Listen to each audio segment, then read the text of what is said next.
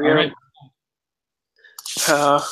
Welcome everybody to the 12th Big East Coast podcast. Last year, this was known as the Monday Takeaway, but I think we're just going to stick with the name that we have already. Yep. Anyway, that's Chris. I am Rob, as always. Basketball started. That's pretty cool. Big East is 10-0 as we speak here. Yep. Monday afternoon, with 9 different teams having wins. Providence haven't played yet. They'll play later today. Yeah. So really, if we want to just jump right in here to recap the opening weekend, not a ton of surprises. I mean, everyone won. Everyone that should have won. I think there was one big surprise in how much a team beat another team by. Yeah, I believe you were probably talking about Marquette, correct? Mm-hmm. Yes. Is that right? Yeah. Yeah. Marquette, of course, taking care of business on Friday night against Vanderbilt in the Armed Forces Classic out in Annapolis. Golden Eagles won 95-71. A very impressive victory across the board, really. A lot of standouts. Sam Hauser, especially, who won Big East Freshman of the Week, so to speak, after a 14-point performance in which the freshman went 5 for 8 from the field, including 4 for 7 from 3, which was quite impressive for the youngster. Marquette as a whole shot 41% from the three-point line on 31 attempts, which is a good sign, even if it is just one game. It's nice to see the Golden Eagles were able to, or might have, some good players out on the perimeter this year. That'll certainly help them, considering that's what they need with only one player who can go down low and score efficiently in Luke Fisher. Yeah. That was definitely a very positive performance, all things considered, for Marquette to start the season. Yeah, they were down by 1 going into the half, and they won by 24. Yeah. That's a plus 25 in the second half. Yeah. So that's big. And, if you go by KenPom, bring it down by quarters, from the start of the second half to the 10-minute mark, Marquette went on a 26-6 run. Yeah. So the fact that they were able to pull something like that off is, quite impressive for a team that, last year, while they did have Henry Ellenson, they weren't, great offensively, I would say. They would say that they were more average, if anything, and not very good from, the perimeter either. They only had a three-point percentage of 33.9, which ranked 210th in the country. Yeah, and I mean, the other day on the national preview, both you and Jeff kind of talked about Vandy's bigs, and I thought they would give Marquette's bigs, more of a game because, outside of Luke Fisher, Marquette's pretty not great sized, and they didn't really do much. I mean, Jeff Roberson had 10 rebounds and 9 points, but it was pretty quiet. Luke Cornett had 15. It was pretty quiet. Yeah, I mean, they out-rebounded them, too, by 2, no less, but they still out-rebounded. I think a big thing for Vandy is they're going to miss Wade Baldwin. And that's not a surprise. I mean, he was a lottery. Did he end up in the lottery? I think he was only first. Yeah. I don't remember. Either way. And, you could see they struggled to protect the ball. Marquette got 19 turnovers off of them. And, it's Vanderbilt's first game with a new coach, but this was a game. This is one of the games where, this one and then one of the 2K Classic ones that we'll talk about in a little bit, Marquette needed to win 2 of those. Yes. That's not counting Georgia and Wisconsin. Yeah, exactly. It's a good start. Yeah, it certainly was, and like you had mentioned, they needed to get these kinds of wins to boost their profile a little bit. Vanderbilt obviously might struggle without Baldwin and Damian Jones as well, but it still was promising to see them club another high major team in the way that they did. Yeah, and Marquette plays Howard tonight and should be 2-0 by the end of the night, barring something catastrophic. Yeah. I think Marquette got some top 25 votes too, if I remember correctly. I know 6 Big East teams did. Yeah, I believe they were. I think I saw somewhere where it said that they received 7 votes. I think. Yeah. Or I know something. St. John's, DePaul, Providence, and One other school didn't. Yeah. Trying to figure that school out in my head right now. Creighton did. Who was the? I gotta go back and find the tweet now. There we go. Villanova, Xavier, Creighton, Butler, Marquette, Seton Hall all received votes. So Georgetown didn't yet, which I think they're the next team we could talk about because they came out looking better on offense than we've seen them in I don't know when.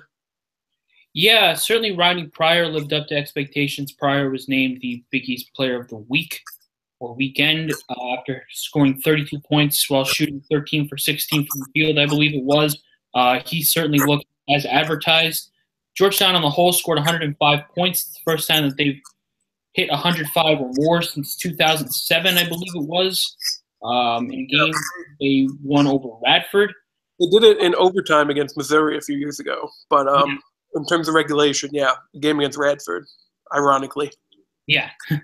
So, and they beat up on USC Upstate. As a whole, Georgetown forced 26 turnovers. USC Upstate couldn't handle the ball at all. Georgetown was able to score off those turnovers in an efficient manner. 5 players were in double figures. Across the board, you also have to like what you saw from Georgetown. Even, context is important with the opponent and whatnot, but still. Mm-hmm. Yeah, and I mean, they shot the ball incredibly well. Yeah. Pryor shot it very well. Isaac Copeland was 3 for 3. LJ Peak was 4 for 5. As a team, just in terms of 2-pointers, 27 for 37, and then 3-pointers, 9 for 17. So, you average that out, pretty good. Yeah, and obviously last year Georgetown, they didn't really. I wouldn't say that their main problem was offense. I mean, they were pretty good, all things considered. But their main issue a lot of times was defense, and their defense, if they're going to run this pressure defense that they're doing right now and be able to score off turnovers. Yeah. That's another thing. Full court press for most of the first half. Exactly. A little bit of 40 minutes of hell type of action. Yep. Which was cool.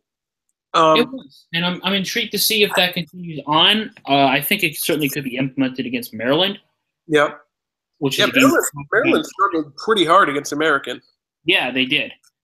And I saw someone tweet during the Georgetown game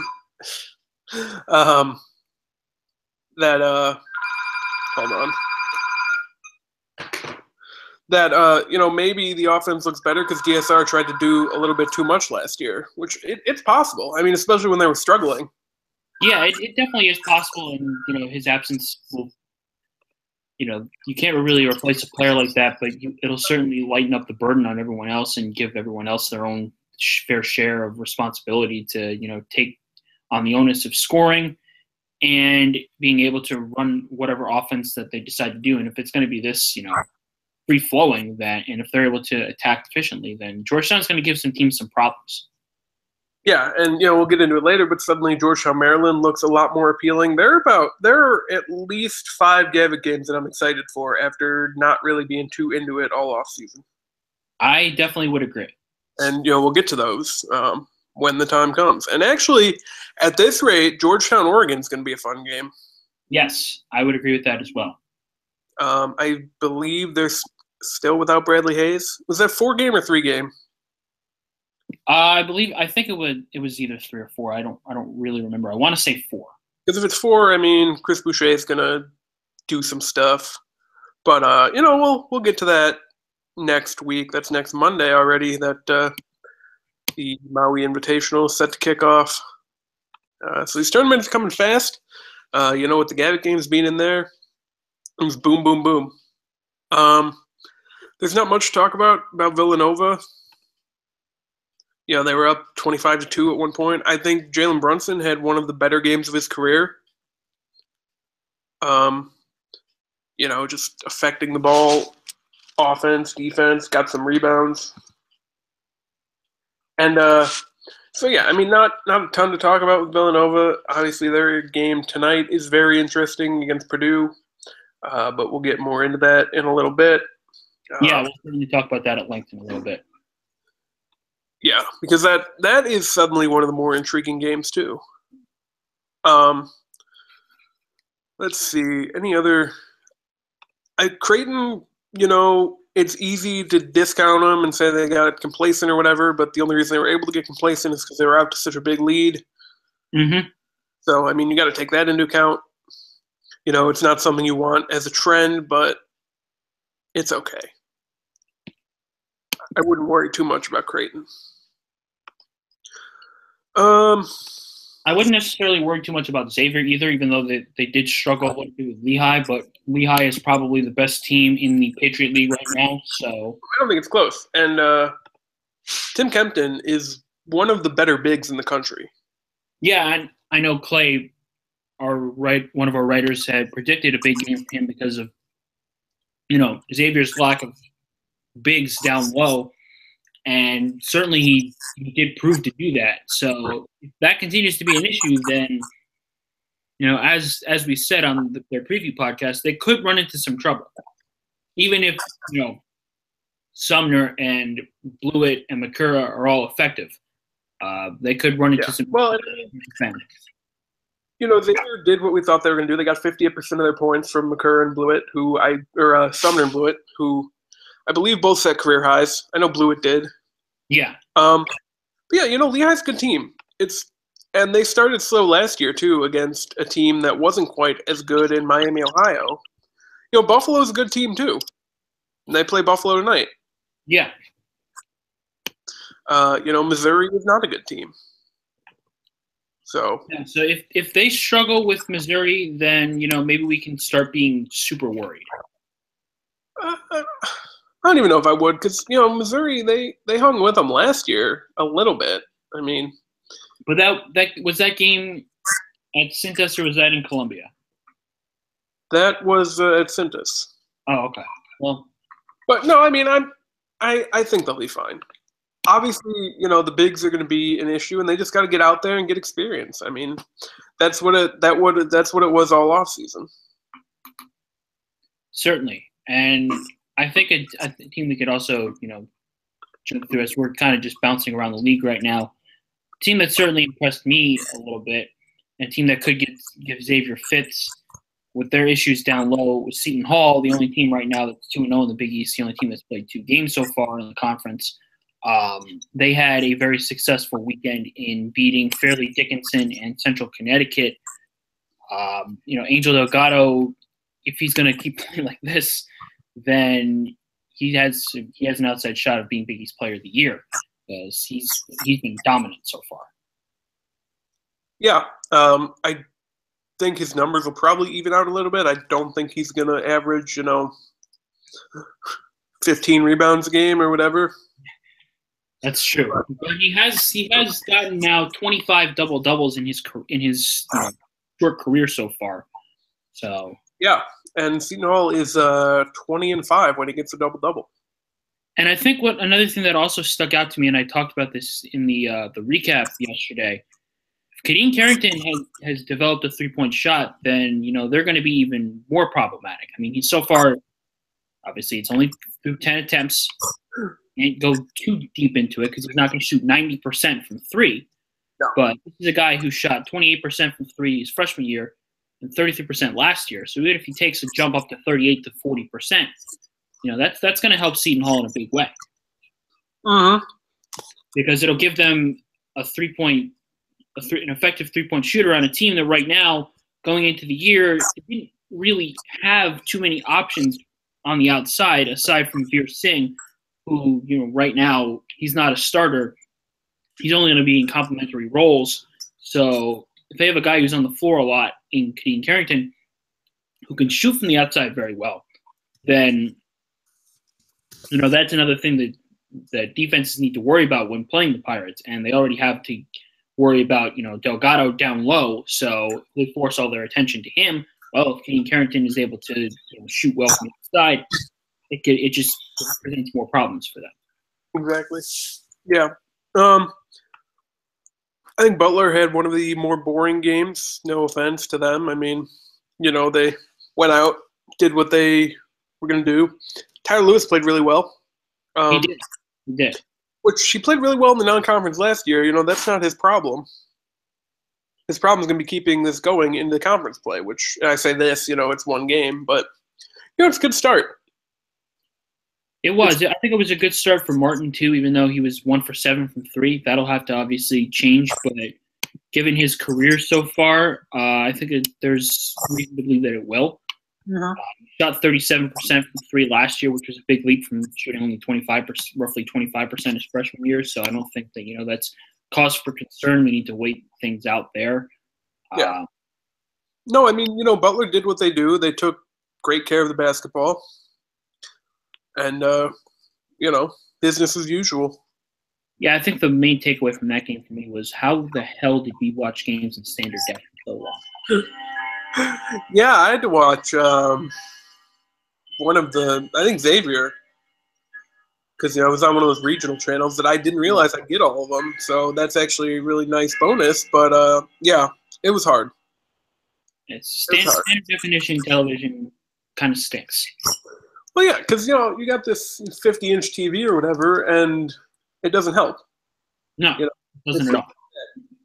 So I don't know how that happened for so long. I guess we just got used to it. Yeah, I guess so. Who haven't we talked about yet? Didn't talk about St. John's, who had themselves a good start to the season as well. They hung 100 on Bethune Cookman. Oh, yeah, they played great. Marcus Levette looked good. This mix and match thing that Chris Mullen's doing worked for, you know, one game. He's going to have to keep doing it. There's probably not going to be defined positions, which is kind of strange because St. John's has like the most guys that you could put at defined positions. I think, in theory, I think that, you know, right now he's probably just getting used to having, you know, a horde of talented players on the roster compared to what it looked like last year. So he's going to try and find the best matchups and best lineups for him and all of his rotations and whatnot. So I think as the season wears on, I think positions will be more defined. I think you can probably expect Levette to eventually get in the starting lineup, especially if he's going to play like he did on Friday. Yeah, and I mean, you know, you got your two bigs in Yakwe and Sema. Those are probably going to be pretty constant in the lineups. Messini looked great at the 2.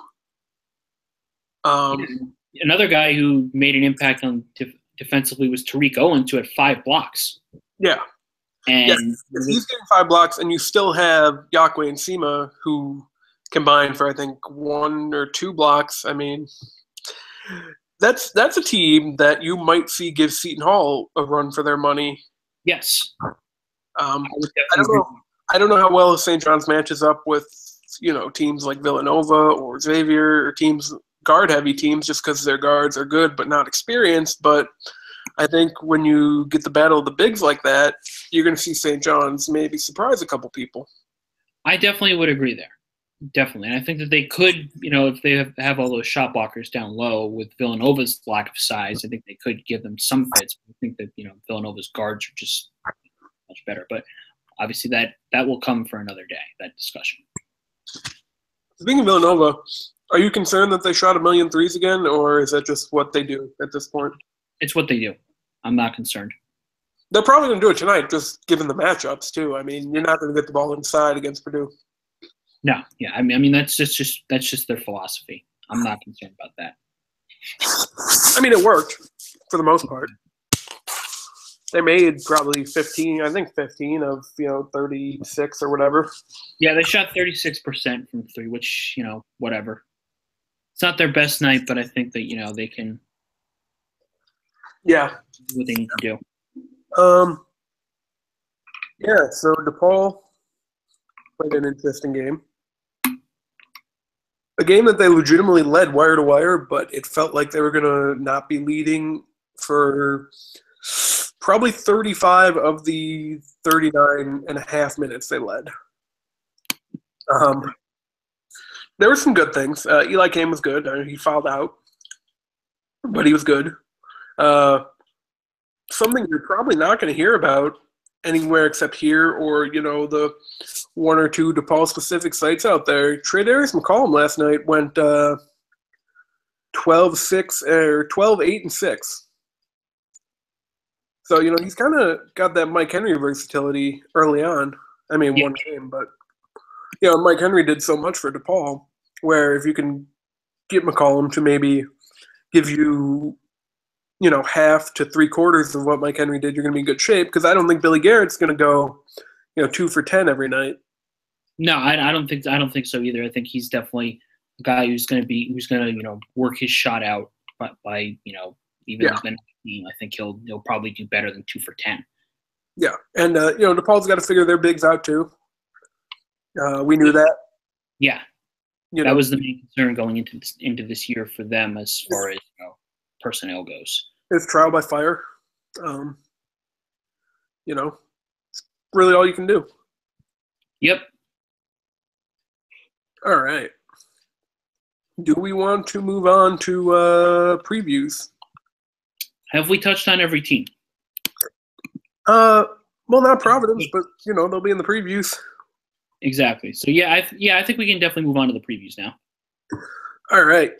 So tonight, Monday night, obviously the biggest game on the schedule is Villanova-Purdue. Haven't looked at the AP poll in full, but I know Villanova's up to number 3. Purdue was in the top 15 last week, so they are 15 still. Okay. So, yeah, nice little matchup to start the year. Very tough to go into Mackey Arena and win. You have probably one of the best tandems of guards in the country against probably one of the best tandems of bigs in the country. It's going to be a good game. And yeah. I think as a basketball fan, that's all you can really hope for. Purdue kind of rolled through McNeese State the other day. Caleb Swanigan, who is a guy that might be a problem tonight, 23-20 against McNeese State. I think the biggest question, how do you think Villanova is going to be able to stop Swanigan, or are they just going to let him do his thing and try and focus on stopping guys like Vince Edwards? Well, I would probably expect them to probably throw Darryl Reynolds on him and try to do their best to go from there to stymie them, or at least stop the bleeding enough to where they won't fall too far behind based on what happens down low. The problem with that, though, right off the bat, is the other guy who isn't Vince Edwards, who plays for Purdue in 7'2", Isaac Haas. Yes. So already, Villanova doesn't have anyone within, 4 inches of him. Exactly. So that's an issue. It could be an issue, yeah. So they might just have to, implement their pressure defense as their main source of, main course of action there, just to ensure that they don't get into situations where they run how they want to do it, and they are able to get these sets in their possessions into Swanigan or Haas's hand. Yeah, but on the other side, I don't think Purdue has anyone that can hang with Josh Hart or Jalen Brunson, especially not Jalen Brunson. I mean, their smaller guards are not very good. No, definitely not compared to Villanova, at least. Well, yeah, and we talked to Travis from Hammer and Rails, and he mentioned Brunson as a guy who is probably going to have a great night tonight. Yep.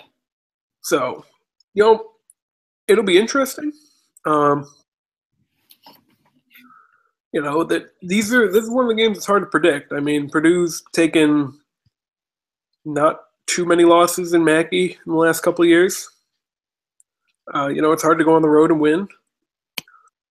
But this could be a good game for Villanova, and I mean they obviously have experience in big games. Yeah, and that'll certainly be helpful for them for this cause. And I think Villanova will pick up this win in a tight game, but it wouldn't shock me really if Purdue did wind up winning this game. And I didn't actually realize that not everyone gets Big Ten Network. Nope. Because I mean I get it here, obviously. But yeah, that's kind of strange why they ended up with this game and it didn't get switched over. I mean, I'm sure between FS1 and Big Ten Network, they kind of had like a draft of the games. Yeah, because I mean they're both under the same umbrella. So Yeah, I mean FS1 has both of them tomorrow. exactly. So, it's just a shame that more people aren't going to get to see this. But if you want to watch this game hard enough, you'll find it. Yep. Um, Xavier plays Buffalo. We talked about that a little bit already. Buffalo, very good team. Won the MAC last year. I believe they won the MAC the year before as well. They did. Um, so they've been a pretty good team for a while. Obviously Bobby Hurley, very good coach there for a while. Nate Oates has kind of picked up right where Hurley left off. I think Xavier's going to win, but like we said earlier, it wouldn't surprise me to see a little early struggle. Or they learned from Friday night and they're just going to come out gangbusters. I don't think there's really a middle ground here. You're not going to see an 8 to 10 point game the whole time. No, definitely not. And even if they do wind up struggling again, remember last year they did go through similar early season struggles when they were trying to figure everything out. So it's not jump off the ledge territory yet. But yeah, like you said, Buffalo is a good team from a decent conference in the MAC. So yeah. it wouldn't shock me either if Buffalo gave them a game. And again, Xavier's the best team in Port Orlando by far. Yep. So, they'll probably have some conference tournament dominance again. Get a nice afternoon game. Them and Villanova. Afternoon games on Thursday, so that'll be a lot of fun. Marquette plays Howard tonight. We talked about that. That one is what it is. St. John's against Binghamton. I don't think Binghamton has too many people that St. John should worry about. They went 8-22 last year. Always nice to pick up wins against the in-state schools, though. Yep, that should be an easy victory for St. John's if they they play up to their par. Binghamton beat Cornell the other night, but that's not one of the top teams in the America East. No, they're kind of middle of the pack. They're not Vermont or Albany. Yeah, exactly. And then what's the other big one tonight? Oh yeah, Providence plays a pretty good Vermont team. Yeah, aforementioned Catamounts. Yeah. This Vermont team, very good. In the top 100 KenPom, they took care of business against I can never say it right. Quinnipiac, not Quinnipiac, Quinnipiac. Yeah. Quinnipiac. In their opener. And, I think Providence is going to win. They, I believe, have only lost one non-conference game under Ed Cooley at the Dunkin' Donuts Center. Yeah, I think that sounds about right. Against Brown. So, yeah, no, I think Providence is going to win. And then they go to Columbus to play Ohio State, which will be very interesting because I still don't think Ohio State's all that good. No. So well, I mean, they're they are what they are. Yeah. And we have the announcer pairings for tonight through Wednesday. Those will be up. Obviously, the big game tonight, Villanova, Purdue. We got Brian Anderson. We're all very lucky for that. Yes. And then tomorrow night, Georgetown, Maryland. You got the first Gus and Rath game of the year. Yeah, so that should be a lot of fun. They're bringing out the big guns for that one. Yeah, and actually Rath is working tomorrow through Thursday. Haven't heard for sure about Friday yet, but Tim Brando tweeted that he'll be with Rath in Hinkle and the Rosemont Horizon. Yep. And then FS1, I believe, has one. No, that's actually all four, so that's all we get for Rath. Yeah. There are 8 games, and yeah. Don't have the Big Ten Network announcer pairings yet, aside from tonight. Those will come in. I think I saw that I want to say Seth Davis said he was going to be at Providence, Ohio State, but I'm not 100% sure. Yeah, Yeah, I mean, we'll find them. So, Yep. like we talked about tomorrow night, one of the biggest two-game slates for the Big East in a while, actually. Yeah, between Georgetown and Maryland and Wisconsin Creighton, it will definitely be nice, Couple nice-looking wins to pick up there. exactly. The opportunity's ripe there for, some big success. I know Maryland won last year. It was very close, and it was in College Park. This year, Maryland is without Diamond Stone and Jake Layman. I think they're without Diamond Stone. Yeah, he left. Yeah. Seamon's gone. Jake Layman's gone. So it's the Mellow Trimble show. And, it's a little bit like we talked about with Purdue-Villanova, where Maryland's got probably the advantage in the backcourt. Georgetown probably has the advantage in the front court. Robert Carter leave too?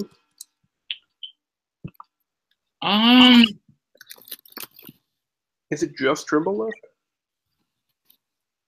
Yeah. So, DeMonte Dodd's there too, but yeah, they lost a lot from last year. So they did.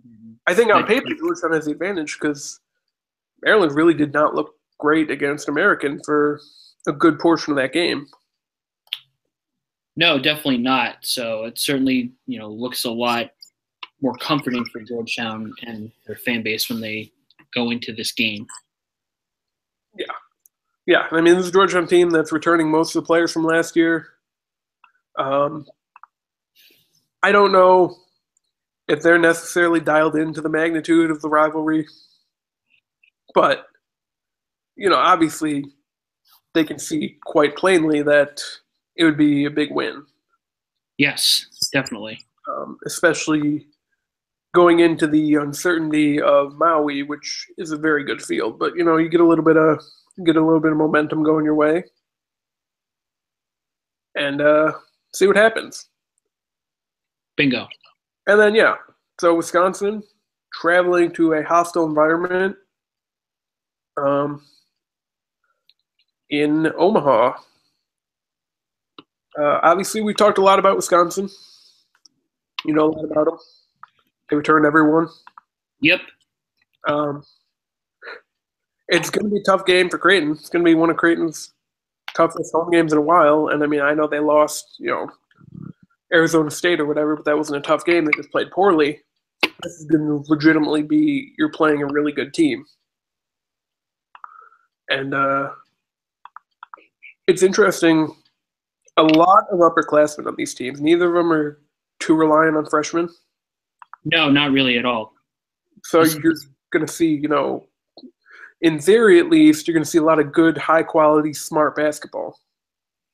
Yeah, you're not going to see a lot of inexperienced youth in this game. There's going to be a lot of, there's a big veteran presence on both teams. So this should be one of the more well-played games of the non-conference portion of this season and of the Gavitt Games in general, too. Yeah. I think when the schedule came out, this was definitely the one that everyone was talking about. Yes, absolutely. Everyone was kind of, why is Villanova playing Purdue? Eh. But Creighton, Wisconsin was like, oh, well, Wisconsin's returning everybody. That'll be a fun game when Creighton plays them. Yeah. And Wisconsin, I don't know the last time they played a non-conference road game of this level. I know they went to Oklahoma last year. They went to Syracuse a year or two ago, I believe, also. I think it was actually last year, which wasn't not an awful game. No. Yeah, so I think the Carrier Dome's probably right up there. I would call both the Carrier Dome and CenturyLink tougher places to play than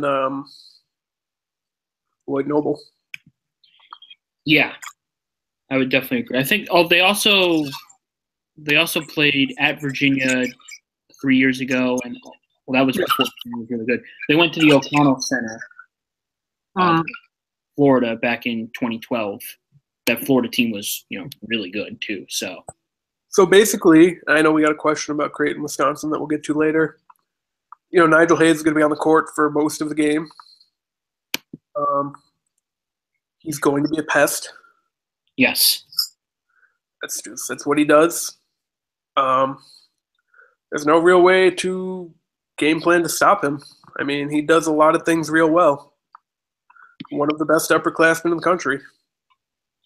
Absolutely, and Bronson Koenig is up there as well. His teammate, who Xavier fans unfortunately know very well. So Creighton will have to have their eyes peeled for both of those two guys because they're going to be leading the show tonight for Wisconsin for sure. Mm-hmm. Or not tonight, I'm sorry, Wednesday or Tuesday. Yes. Whenever that game's going on. That would be Tim Brando and Jim Jackson on the call. Yeah. So the 4 big guys are getting work tomorrow. Yep, so they're bringing out the which is good. I mean, they should, you know? Yeah, they should. So Wednesday, the only game of the night is Butler Northwestern, which, you know, I wasn't super high on because they played the last 2 seasons, but it's a better Northwestern team than the last couple of years, aside from the loss of Alex Ola. Yep. So it should be interesting. I don't really like to ever pick against Butler at Hinkle, especially in non-conference play. No, I certainly would advise against that. I would think that Butler is probably going to win. They may have their early struggles again like they did against Northern Colorado, but I think that, you know, they're going to eventually pull away and take down the Wildcats.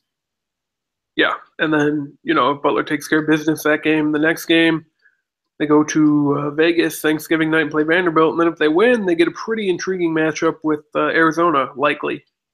Or St. Mary's. Or is it St. Mary's or Santa Clara? I think it's Santa Clara. So, yeah, I mean, probably Butler, Arizona, or if they play Santa Clara, you know, pick up a victory. Yeah. Yeah, so Thursday night, obviously the biggest game is DePaul Rutgers. No, but DePaul Rutgers, you know, it is what it is. They're 2 teams that are, you know, not the best. And you'd rather see that than you'd see Rutgers play, you know, Georgetown or something, or Seton Hall, which happens anyway. Yeah, exactly. And you'd rather see that than have DePaul play, you know, Indiana or something. Yeah.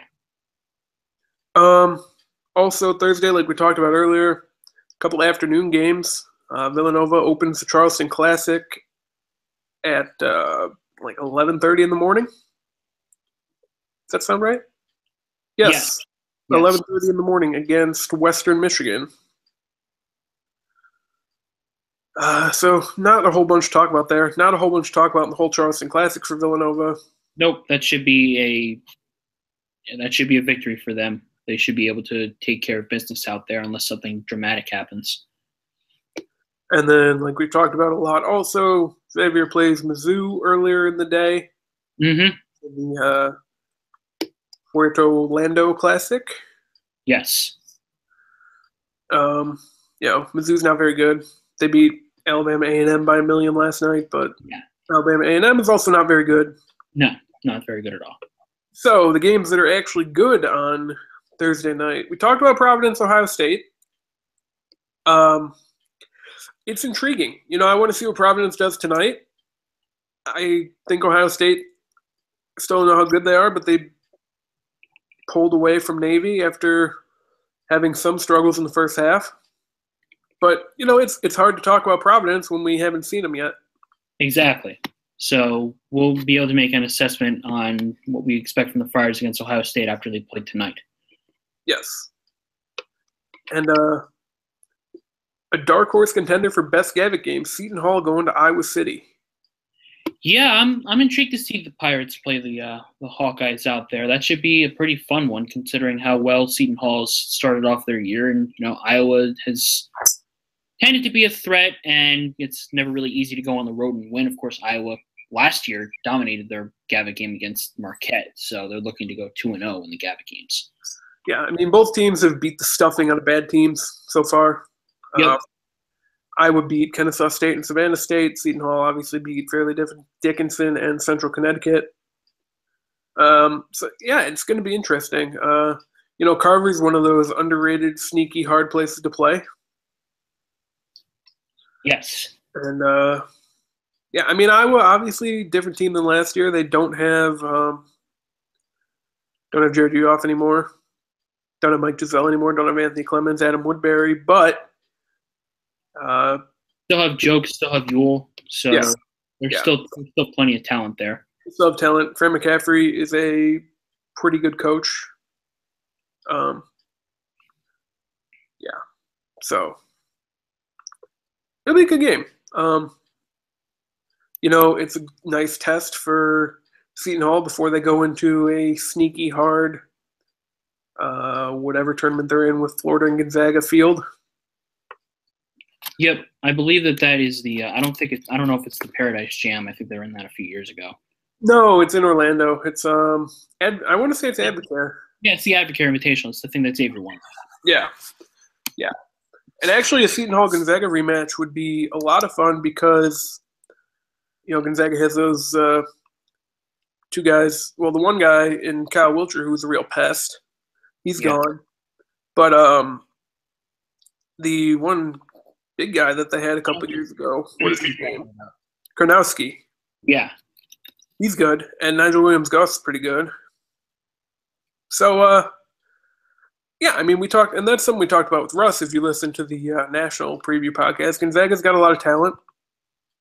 So, if Seton Hall runs into them again down the line, it should be a good game again. And then Michigan, with their second test of the year, or Marquette, actually, with their second test of the year against Michigan, also Thursday night. And, I still think Marquette needs to win, like I said earlier, either against Michigan or Pitt or SMU. If you go and you win both like last year, great, but you need one. Yeah, and I think that they have a chance to get it. Oh, me too. I think Michigan's a very good team, obviously, with guys like Zach Irvin and Derek Walton's pretty good.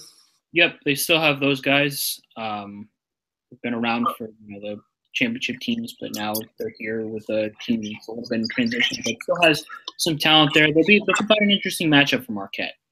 Yeah, I think Pitt and SMU are both quite beatable. Yes, I would agree with that as well.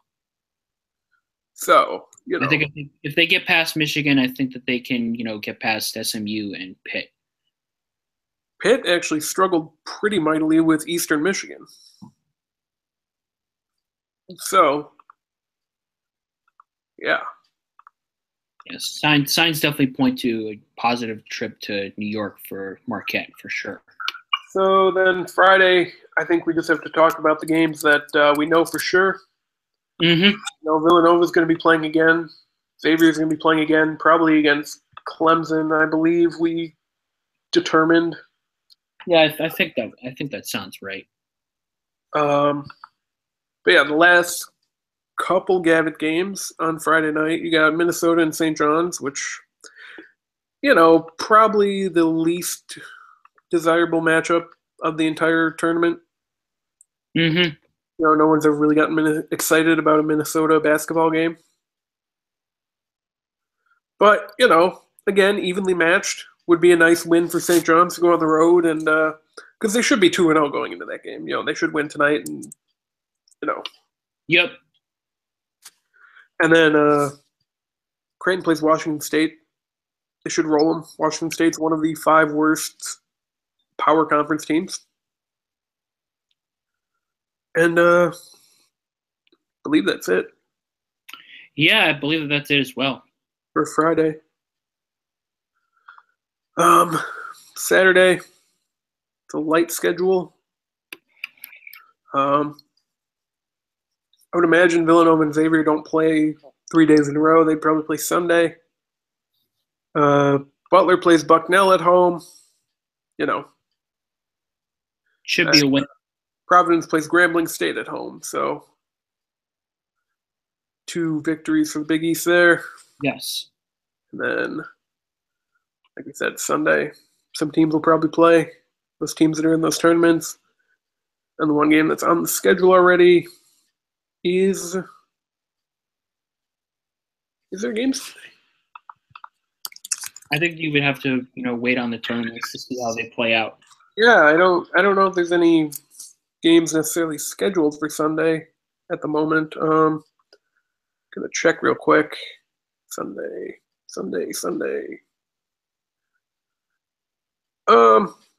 Yeah, actually, Creighton plays either Montana or NC State because that'd be the second game of the Paradise Jam. So, if it's NC State, real interesting matchup to watch between Dennis Smith and Maurice Watson. But yeah, Sunday, DePaul plays Milwaukee. Milwaukee lost a ton of players from last year, including their head coach. Yep. Villanova and Xavier will probably both be in the championship of their tournaments. So that'll do it for the week. A lot going on. Yeah, plenty. All right. Listened to us talk long enough. Let's get some questions going. Yep. You want to pull those up, or you want me to do it? I'll take care of it. Okay. Oh, just real quick. Do you know who is the Big East active leading scorer in terms of total points? I don't think you're going to get it. No, I don't. Who is it? Billy Garrett. Huh. I guess that makes sense in theory. Yeah. No, I was surprised when they showed it last night, though, on the DePaul game. When did we start taking questions so I know how far I need to look back? Yesterday, I think.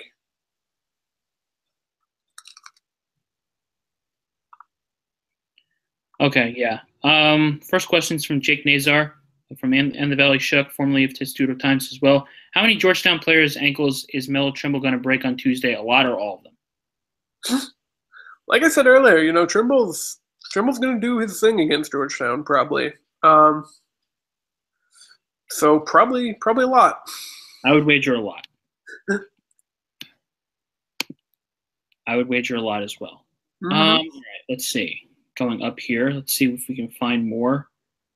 Yep. Okay. Next question from Andrew Crescent. Does Creighton have a chance? I think they any team has a puncher's chance of beating anybody. Wisconsin will provide a pretty tough matchup for them, but I think considering the game is at CenturyLink Center, it kind of does lean their way. But I would pick the Badgers, but I wouldn't be totally stunned if they pull off the upset. No, neither. Absolutely. It's not like last year when they had to go to Assembly Hall. No, definitely not.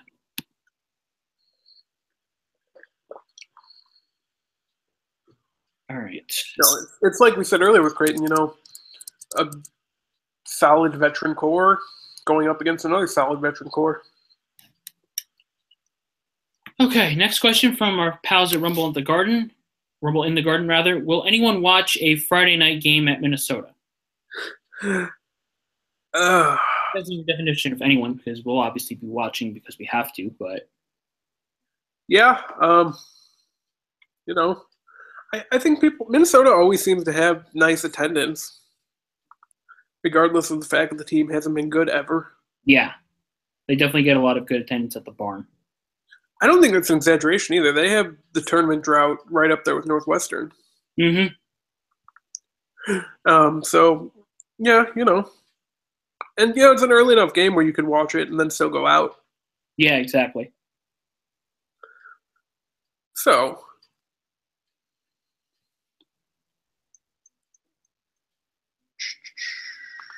next question from Jacob Padilla. How do you see Creighton matching up defensively against Wisconsin's Hayes Brown hat front line? That could be troubling. Yeah, I mean, trying to see real quick who Creighton started the other night. Yeah, I can't find it. But no, I mean, we've talked about it a lot. It's going to be hard to go up against those guys regardless of your personnel. I mean, they're all very good, very smart players. For the record, they started Thomas, Patton, Huff in their front court.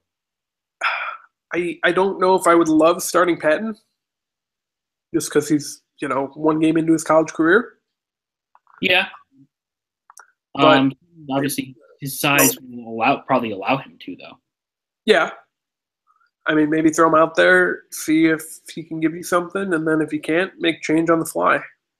Yep, probably throw Zach Hansen out there just if they need to. But I think Wisconsin does have a pretty significant edge, I would say there. Yeah, yeah, and one thing to note, and it might just be an anomaly. Central Arkansas was about 37% from long range against Wisconsin. So if Creighton does let it fly, then exactly.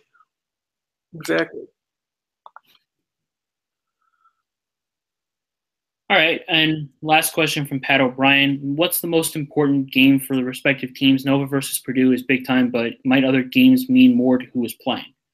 Creighton, Wisconsin certainly is up there. Creighton can get a big win to start off their season. Providence, Ohio State, win on the road for the Friars, for a team that's replacing a lot, would certainly serve them well. And really, same goes for Seton Hall versus Iowa. Yeah, which would do well for them. Yeah, Georgetown, Maryland is a big one. Yeah. Obviously the rivalry implications, plus, to be 3-0 going into Maui, assuming Georgetown doesn't suffer a letdown against whatever not great team, the Arkansas State on Thursday night, that's big because that's a loaded Maui field. Suddenly, you're not necessarily in a position where you need to go 3-0. I mean, you'd like to have a winning record down there, but if you don't, you come home at, let's say 3-2. I don't think they're going to go 0-3 in Maui. Yep. And that it's not exactly what you want, but I feel like there's less pressure if they beat Maryland to, perform super well in Maui, where if you go to Maui Monday and you do knock off Oregon, suddenly, you're 4-0, you beat two pretty good teams. You're starting to feel pretty good. Exactly. So, yeah, I think Georgetown is probably the what was the wording? Important? Yeah. So I think that's probably your most important one, but that's just from my view. Exactly. Yeah. So, believe that's it. I believe so as well. We got about 4 hours or so until these games start tonight. Mm-hmm. 3 hours, because St. John's is the 6:30 start, which I really like. I liked it when Marquette did it. So yeah, we live tweeting games. Probably St. John's at first, and then it'll probably end up being mostly Villanova, Purdue. It's always hard with live tweeting when there's a bunch of games on because we want to follow them all, but when there's a clear best matchup, Yep, exactly. Do what you got to do. All right, so that'll do it. We will be back next Monday to preview Feast Week. Some pretty cool games there. So, yeah. So that's Chris. I'm Rob. Thank you for reading Big East Coast Bias. Thank you for listening to the podcast, and we will see you later.